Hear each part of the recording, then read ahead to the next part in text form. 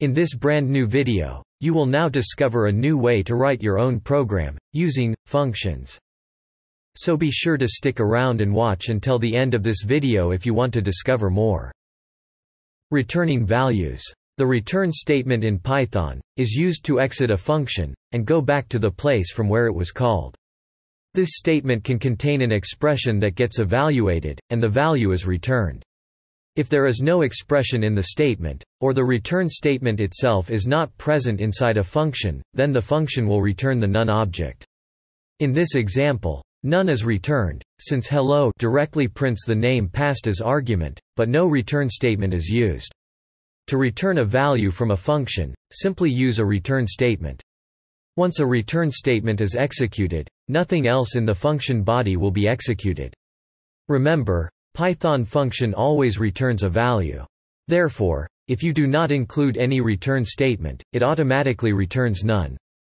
In this example, the function sum will return the sum of two variables, and store its value into a variable outside the function, so it can be used later on.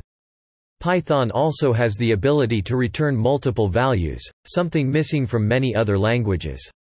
Fortunately for you, you can simply do this by separating return values with a comma.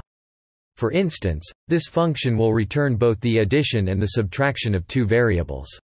When you return multiple values, Python actually packs them into a single tuple, and returns it. Consequently, you can then use multiple assignment to unpack the parts of the return tuple into multiple variables. This way, you can extract the result from both the addition and the subtraction, then get access to each one of them, individually. If you need more help with tuples, please watch the suggested video in the description below. If you liked this video, please, do not forget to give a thumb up, and subscribe our channel. Digital Academy, learn free. Thanks for watching this video. Please subscribe.